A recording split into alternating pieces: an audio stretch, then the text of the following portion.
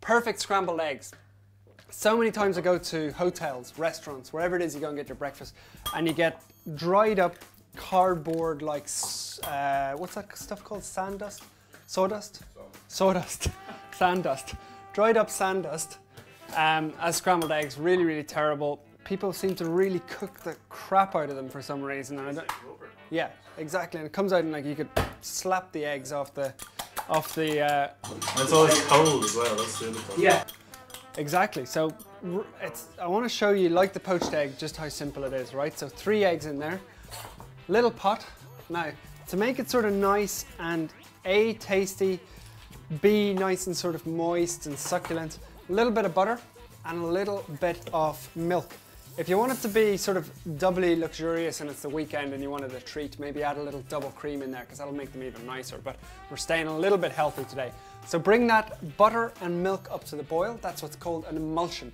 So those two are going to sort of form the base of our scrambled eggs, and that's what's going to give it that little bit of moisture and stop it from drying up into sawdust. Right, that's starting to come together. Can you see that in there? It's just starting to come to the boil. How good do the pizzas smell? Pretty good. So Aaron's going to be in charge of tasting the scrambled eggs and we're all going to have the pizza. Yeah, that's what the deal was. Nobody wants the scrambled eggs.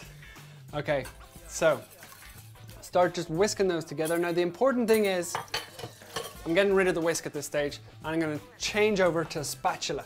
Reason I'm doing that is because when you whisk the eggs, what happens is you sort of break down all the little stuff in there, a real technical term.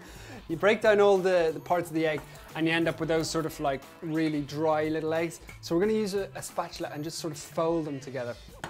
Nice low, medium temperature and just constantly stirring.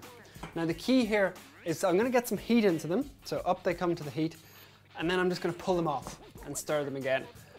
And what that does is the eggs will cook really, really fast. If they cook too fast, they'll dry out as well. So just on the heat, let them come together for about 10-15 seconds. And you can see them starting to cook already. And then off the heat. Just on the heat. And then we'll take them off. And the key is taking the eggs off at the right time. If you leave them on too long, they're going to keep cooking. Even after it looks like they're ready, they'll just keep cooking because there's so much heat in there and that's how they'll overcook. So off again. It's like literally a 90-second process. You want to have your plate ready to serve them, and you'll have noticed also that I haven't seasoned the eggs yet. Reason for that is the sort of salt will break the eggs down and not give them a very nice texture, so we want to season with salt at the very, very end. So eggs starting to come together, and you can see that they're just starting to solidify now. See the way that's real runny in there, Rob?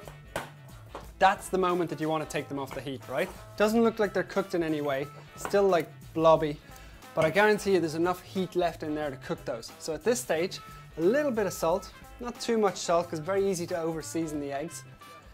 And then a last little swoosh around into our nice bowl.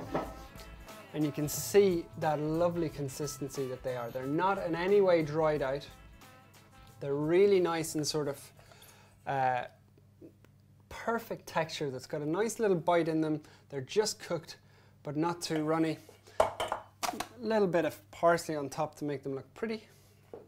And that is how you cook the perfect scrambled eggs. Rob, try those. See what you think. Not overcooked in any way. Fill yourself up there, Rob. This is part of the deal. I get pizza. How do those taste? You can really taste the butter actually, it's lovely. Yeah, not dry in any way, are they? Good. So that's how you cook perfect scrambled eggs.